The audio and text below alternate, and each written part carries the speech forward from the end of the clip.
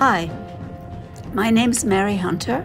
I wrote the program notes for the concert of Alexander Malofeev, and I'm reading them here. The first piece he's going to play is a sonata by Mozart in C minor, K457. Mozart's sonata was written in 1784 in Vienna for the pianist Theresa Trattner, who was his student and the wife of Thomas Trattner, his landlord at the time, and a well-known music publisher and retailer.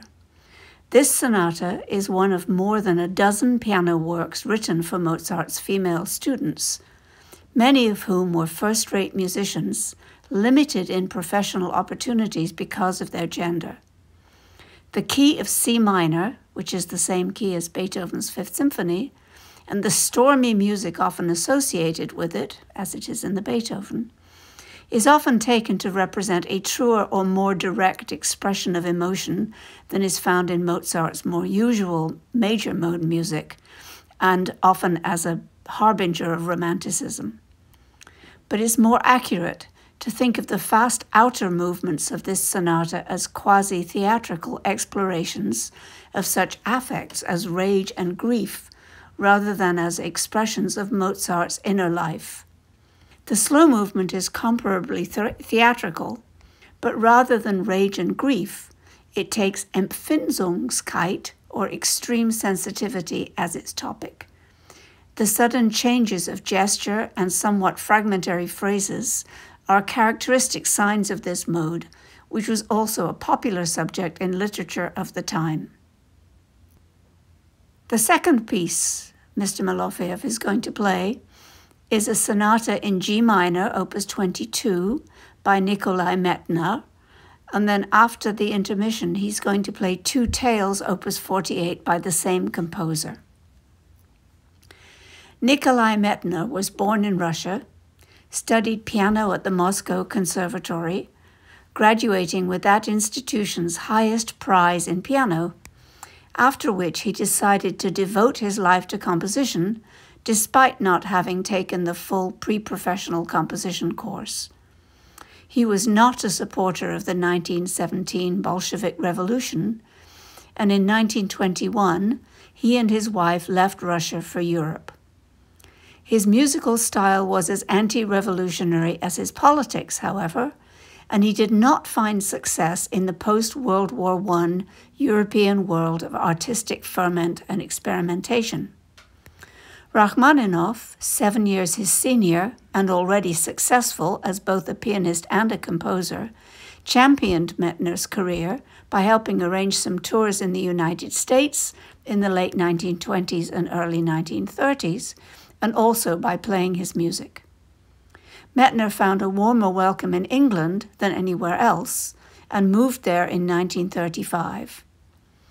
One of the more striking events of Medtner's life was the establishment in 1946 by Jayachamaraja Wadeyar, the last Maharaja of Mysore, of a Medtner Society which supported the composer in making recordings of many of his own works.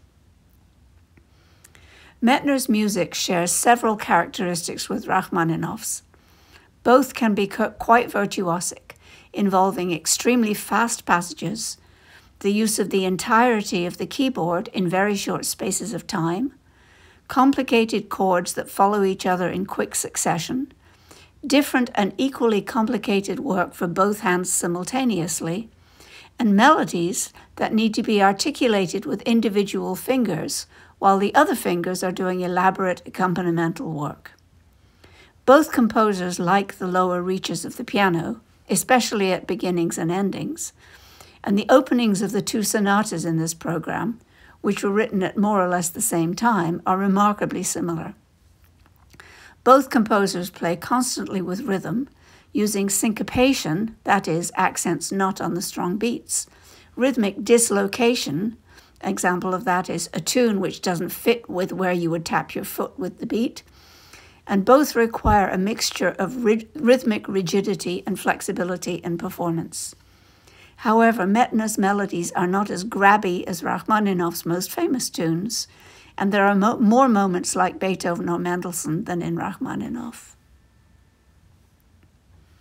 Mettner's Sonata in G minor, Opus 22, written between 1901 and 1910, is the fourth of his 14 piano sonatas, and is one of the ones without an illustrative title.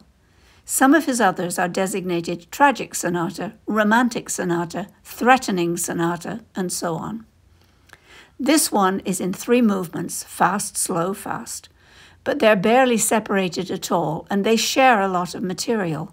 So the effect is completely different from the 3 movements in the Mozart Sonata, which are like 3 short stories, loosely connected by some underlying procedures. The Mettner movements are more like the 3 chapters of a tightly woven novel, where the same characters and events persist throughout. The most important idea in the piece is the very opening few notes, which consist of an upward leap followed by a return to the original note, da-dee-dum, and then a twitchy dotted rhythm, ta-da! Over the course of the piece, the dotted rhythm gets incorporated into the rising motif. The middle movement, whose opening is marked by a couple of short silences, begins with this, as does the last movement. The last movement brings back a lot of material from before, some of it quoted literally and some transformed. The first of the 2 skazki, or tales, lives up to its title of dance tale by being all about rhythm. It's a work of Schumannesque caprice with touches of syncopation reminiscent of the Dvorak Slavonic dances. Its middle section is a clumsy march in the low register of the piano, perhaps an unwanted guest at the ball, who knows, which morphs back into the original material. The second skazka, or dance tale, is called Elf Tale, and it alternates between dreamy, sly, and lightning fast, because elves are complicated creatures, I suppose. The last piece Mr. Malofeev will play is the Rachmaninoff First Sonata in D minor, Opus 28. Like Mettner, Rachmaninoff left Russia as a result of the Bolshevik Revolution and lived in both the US and Europe for the rest of his life. His career as a pianist in the US was more successful than Mettner's, and he made a considerable income. His first sonata from 1907, which he wrote while still in Russia, is not the work of a very young man. He was 34. But it displays the energy and technical power of a young performer out to dazzle the audience. It's less well-known and generally less well-regarded than his second sonata, but it's an astonishing encyclopedia of pianistic effects. Its thematic material is more short ideas than long-breathed and memorable tunes, but the first movement includes several repetitions of a melody that sounds very much like Russian Orthodox chant, always placed over a rich and atmospheric accompaniment. This material comes back briefly in a kind of apotheosis at the very end of the last movement. I'm sure you will enjoy the virtuoso Alexander Malofeev's performance of this monumental piece.